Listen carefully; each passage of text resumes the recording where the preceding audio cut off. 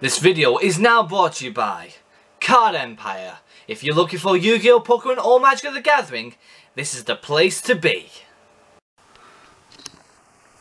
What's up people, Dabs is right here and welcome to another day of pack openings and welcome to April. Yes, we are now in April and welcome to a Yu-Gi-Oh pack opening today. Now, as you guys already know and already heard, I've already done them already. We've beaten Kingdom Hearts. We've already done it. I've cried. You've cried, I'm sure. We've enjoyed it. But now we are doing Resident Evil 2 Remake live streaming. If you guys haven't seen it yet, go and check out on the playlist. I've left a playlist on it. It's super funny. You get jump scares. You got me screaming and everything. It's been absolutely hell of a roller coaster. But enough of all that. But I also like to ask for you guys for any requests on games you want me to live stream on the PS4. Because there's a lot of games that are coming out soon and I really want to play a lot of them. But so anyhow, enough of all that.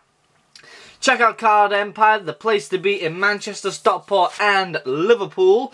And today, what are we opening first off of the month? Because this month is not a month of pack openings again. I know, keep yourself calm people. Very soon we'll be doing another month of pack openings. Maybe before I go on holiday. Maybe, we'll have to find out soon. But today we are opening, it's not a old set, but it's getting close to be old now. Which is Duelist pack, Rivals of the Pharaoh. Now you may be thinking, why on earth do I still have these? Well, I had these around the Christmas time. I had 20 packs. My mum's actually took 10 of them off me because she's doing a special advent calendar for 2019. For this year's Christmas. She's planned, because if you've seen the new advent calendars that were for Yugioh, they're quite awesome.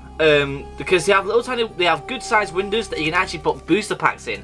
So she's took 10 of them off me, so she can put them in there. And also she's going to go on the internet and find old, new, discounted, not discounted packs, random as ever, and stick them inside the windows for next year's Christmas, which is awesome. So if you guys are parents, or you guys have yourself parents, ask them if they could do that, because that'd be a good advent calendar for you guys for next year.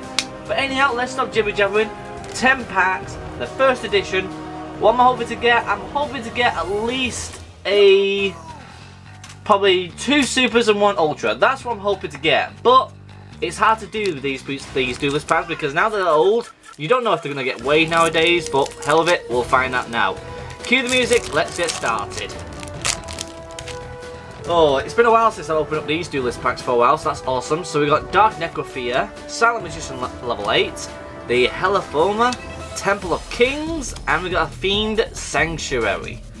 Not a bad start for rare. It's actually a really good rare, to be honest.